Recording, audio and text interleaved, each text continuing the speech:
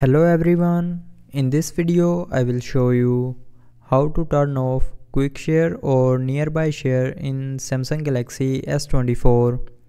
So before starting the video, don't forget to subscribe the channel and also press the bell icon. So first of all, open settings. Now in settings, click on connected devices. Now in connected devices, click on quick share, and here in nearby sharing section, click on who can share with you.